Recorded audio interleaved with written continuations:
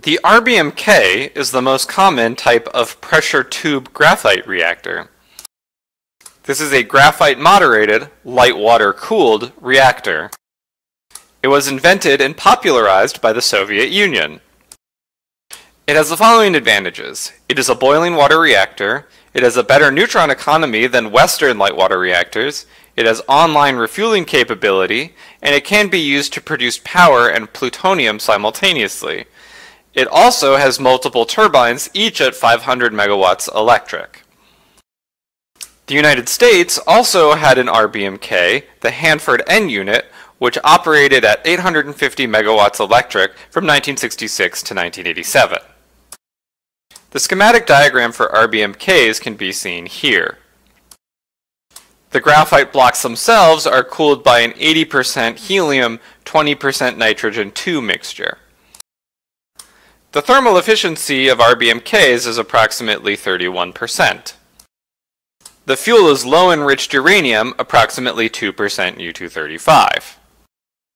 The fuel bundles appear similar to the CANDU fuel bundles, except that they are vertically oriented, as can be seen here. Unlike other reactors, flux and power are not required to remain flat in an RBMK. Rather, flux and power may vary from one region to another in the side of the core. RBMKs had a rather complex control rod design prior to the Chernobyl accident. As can be seen in this figure, the top part of the rod was an absorber subrod. Below this was a water portion, and below that was a graphite moderator, and below that was another water portion.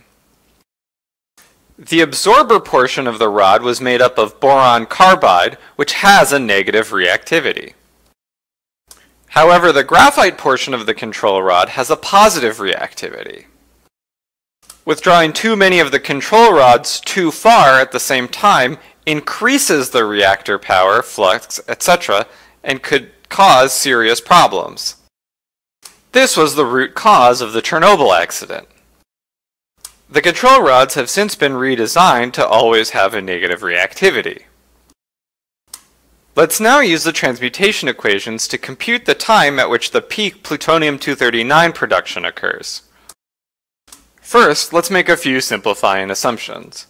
Assume that all uranium-238 neutron absorption becomes plutonium-239. The number density of uranium is approximately equal to the number density of uranium-238, since there's only a small amount of uranium-235 in the fresh fuel. Additionally, assume that since the half-life of plutonium-239 is very long, that the decay constant of plutonium-239 with respect to reactor length timescales is 0. For notational convenience, denote U-238 by the subscript U and plutonium-239 by just the subscript Pu. The transmutation equations for this system are thus dNu dt equals negative Nu times the absorption cross-section of uranium-238 times the flux, and dNp Pu dt is equal to the number density of uranium times the absorption cross-section times the flux, because all uranium-238 becomes plutonium-239, minus the absorption of plutonium-239, or Npu times sigma of A Pu times the flux. The solution to the uranium-238 equation can be seen as being the simple exponential seen here. This implies that the plutonium-239 equation is dNpu dt is equal to Nu at time 0 times the absorption cross-section of uranium times the flux times e to the negative sigma A for uranium times the flux times the time minus the number density of plutonium times the absorption cross-section of plutonium times the flux. In order to solve this for the number density of plutonium as a function of time, we need to take the Laplace transform of this equation. Converting to frequency space, we see that S times the NPU of S minus NPU at time 0 is equal to NU of 0 times the sigma A of uranium times the flux divided by S plus sigma A U phi minus the number density of plutonium in frequency space NPU of S times the absorption cross-section of plutonium 239 times the flux. Note that since there is no plutonium in the fresh fuel, N sub Pu of 0 is equal to 0 on the left-hand side of the equation, and thus we see S N sub Pu of S equal to the expression Nu of 0 S times the absorption cross-section of uranium-238 times the flux divided by S plus the absorption cross-section of uranium times the flux minus the number density of plutonium in frequency space times the absorption cross-section of plutonium times the flux. Combining like terms, we can rearrange this expression to S plus sigma APU times the flux multiplied by NPU of S equal to the initial concentration of uranium times the absorption cross-section of uranium times the flux divided by S plus the absorption cross-section of uranium-238 times the flux. We can then solve for NPU of S as being equal to the expression on the right-hand side of the equation. As a side calculation, we can separate the two terms in the denominator on the right-hand side by using partial fractions.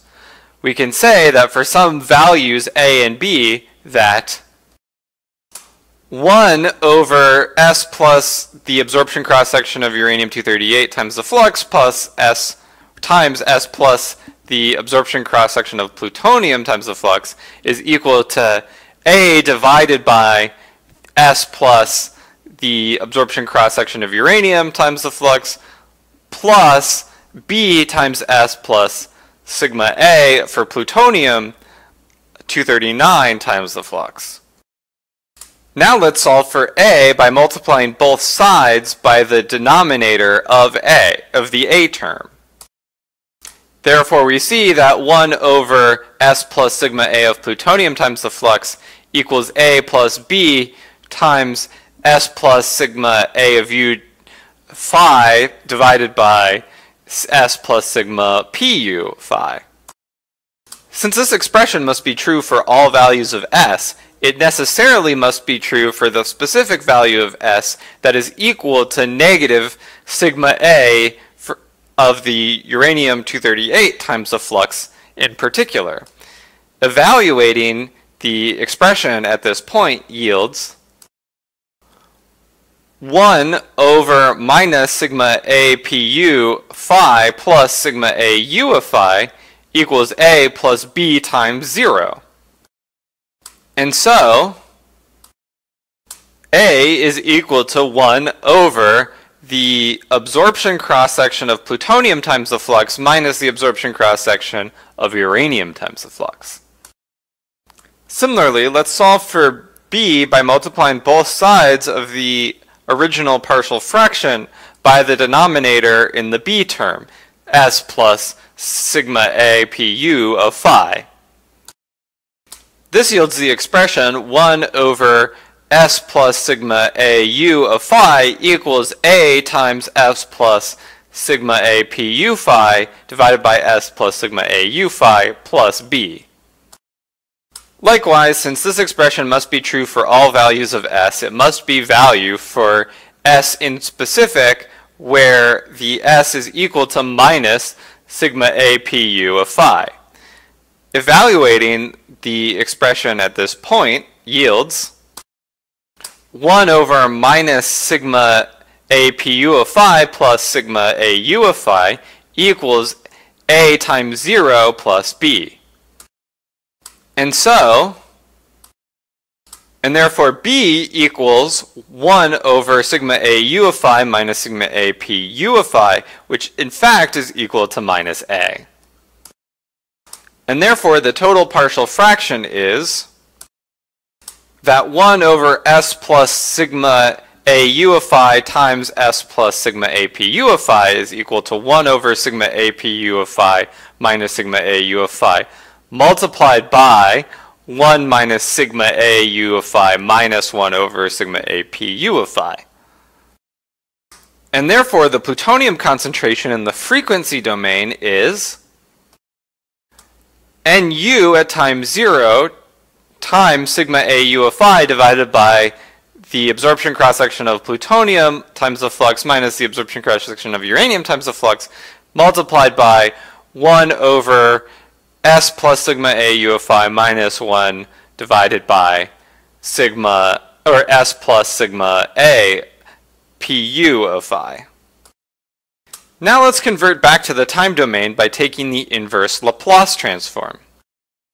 Doing so yields NPU of t, since we're back in the time domain, equals NU of 0 times sigma AU of phi divided by sigma A PU of phi minus sigma A U of phi times e to the negative sigma AU of phi t minus the e to the negative sigma APU of phi times t.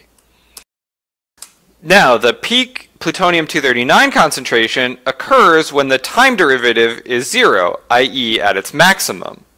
So from the original ODE, we can say that dNPU dt equals 0, which is equal to Nu of 0 times sigma AU phi e to the minus sigma A U phi t minus the NPU of time t, which we just solved for with our inverse Laplace transform, times sigma APU of phi.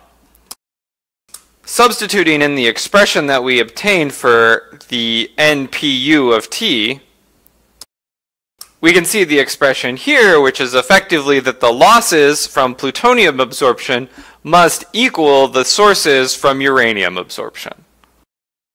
This then simplifies down to sigma APU divided by sigma APU minus sigma A of U times e to the negative sigma AU phi t minus e to the negative sigma APU times phi t is equal to e to the negative sigma AU phi t. To find the time of the maximum concentration, we must solve for t. Rearrange this expression such that e to the minus sigma AU phi of t minus e to the minus sigma APU phi of t is equal to 1 minus sigma A of u divided by sigma APU times e to the minus sigma A U phi of t. Let's now divide both sides by e to the minus sigma AU phi of t. This yields 1 minus e to the minus sigma APU phi of t divided by e to the minus sigma AU phi of t is equal to 1 minus sigma AU divided by sigma APU. And so, the 1's on both sides of the expression cancel, as do the negative signs. From here we can take the natural logarithm of both sides, as can be seen in this expression. Using log rules, we can say that the natural log of e to the minus sigma APU phi of t is minus the natural log of e to the minus sigma AU phi of t is equal to the natural log of sigma AU divided by the absorption cross-section of plutonium. Which, because we have an exponential inside of a natural log, we can just reduce those two terms on the left-hand side to sigma AU phi of t minus sigma APU phi of t, which equals the natural log of sigma AU divided by sigma APU. This implies that the peak plutonium-239 concentration occurs at a time t equal to the natural log of the ratio of the absorption cross-sections of uranium to plutonium divided by the absorption cross-section of uranium minus the absorption cross-section of plutonium times the flux.